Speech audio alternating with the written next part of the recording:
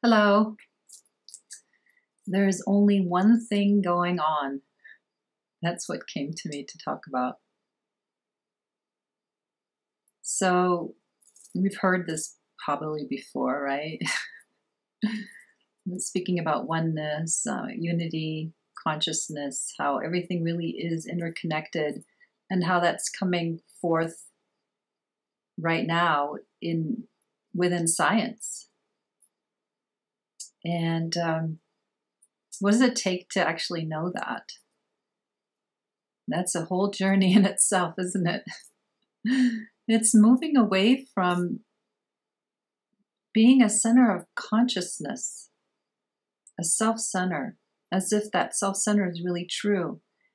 And how that happens is by starting to become really curious as to this felt sense of you, of being a me, and what all the little tendrils that surround that center, that nucleus. It's kind of like a gravitational force of nature. It's very sticky. And it really believes that it is a separate self. I mean, looking around, you can see that there are objects, right, that are seemingly separate, including ourselves.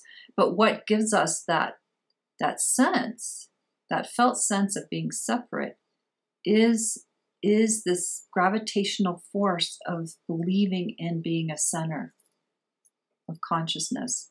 And developmentally, as a human being and as a collective, we are growing up over time out of that center of self. It's happening. You can see so many people are having glimpses of awakening, whether it's a glimpse or they're actually abiding in awakening. But what is awakening? Awakening is the dissolution of that center, that self-center of consciousness. And that veil of separation between yourself and other, yourself and life, poof, disappears. And that usually happens gradually, right? In a kind of hopefully graceful manner, sometimes less gradually, right? And we can sometimes think it's over, the journey's over. There's an awakening that can happen of the mind. And I've spoken to this before. Because that's what happened for me as an adult. And the reason I say that is because as a child, I had a sense of unity consciousness. I was very aware of it as it dissipated. I wasn't aware of it as it was there because it's just what is. But as time went on, and as the sense of feeling interconnected and whole dissipated, and it was a really difficult time period of my life, around between 7 and 9, when it really started, the veils of illusion of Maya really took hold, and I started to feel more and more like a separate self in relation to life that had been mirrored to me by the adults around me and community, and so I went along for the ride. No fault, but then as an adult, being able to remember what it is that is our true nature, which is that we really are one with everything. That center of self has to fall away. Kind of like I kind of liken it to like a donut, like there's a hole in the center. First, there's like a jelly donut and has jelly in it. Oh, I can't stand those.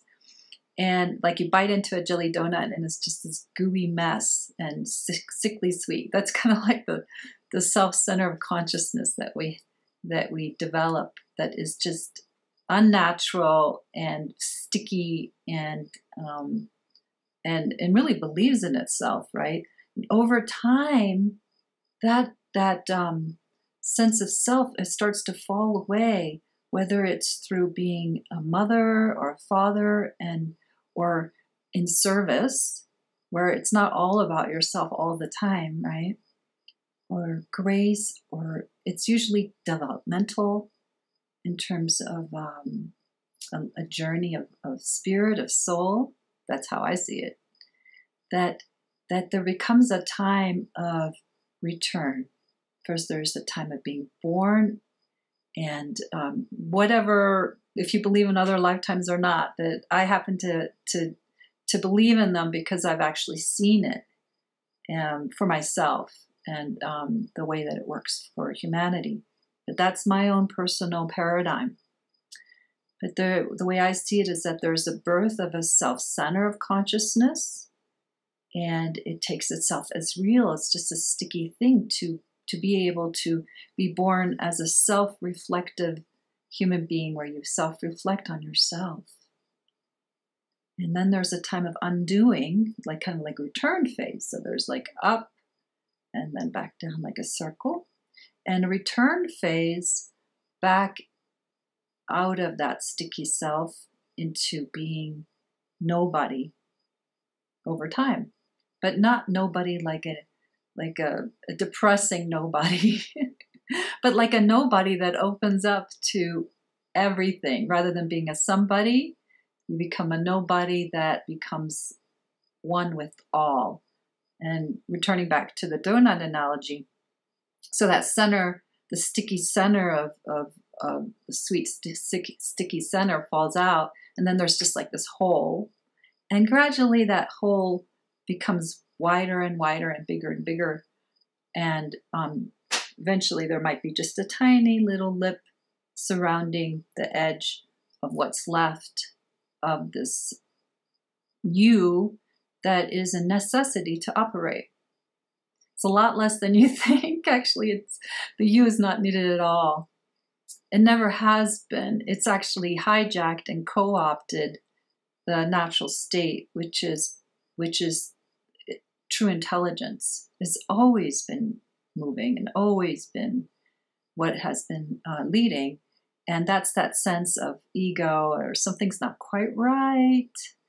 Well, that's getting a sort of the sense that, like, when something doesn't feel quite right, it's because the me is actually not true. There is no me. So that story gets to fall away over time. And as it does, a great blessing comes to fill its place. It's not like this big depressing thing that happens. Oh, I'm nobody, not in a glorified way, but like, darn, I've tried so hard to be somebody, you know? Well, good luck with that. Good luck with your ambition. Good luck with your striving. Good luck with you wanting to be somebody. Good luck with you wanting to stay young and beautiful and vital and strong and healthy forever. There's a return phase for everything, and there's a reason for it. It can wear down our own personal will to not have things go our way. There's a very divine intelligence involved in that. Doesn't always feel good. It's not always easy. I get that. I really do. But the kind of miracle that comes is that we actually become part of the whole. We wake up to knowing that we are part of the whole. We don't just suddenly become part of the whole. We just remember that we are already part of a beautiful, interconnected, divinely, intelligently guided, woven fabric of existence that is already doing everything just fine, perfectly, and always has, including our own demise. While alive, the demise of me, and then later of the body. But that's not the end. That's not the end. And I'm not going to go into that in this exploration this time. But the intelligence is ongoing. It doesn't end. It's not in time.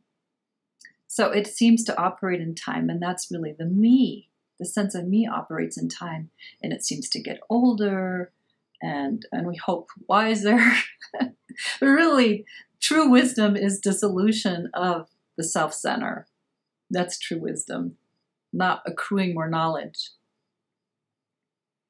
The intelligence is ongoing and never-ending, and it's super exciting to be part of that. Once that awareness wakes up within oneself, it's an excitement. There's an excitement because the universes are constantly creating themselves and dissoluting, and so are we, because that's what we are. So it's actually a hopeful message to be saying that the you that you think you are is toast and is a kamikaze that is going nowhere. And who knows when that'll be, this lifetime or another. But that's the evolutionary journey of every human being, is to have a birth of self, to realize that we're actually emptiness and nobody, to wake up into unity consciousness.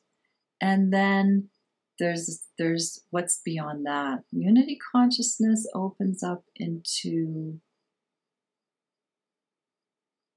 becoming perhaps a sensing being, nature itself, not in awareness of even being that, of being one with all, but just being, pure being, and being able to talk about it. How exciting, how interesting. Wishing you well.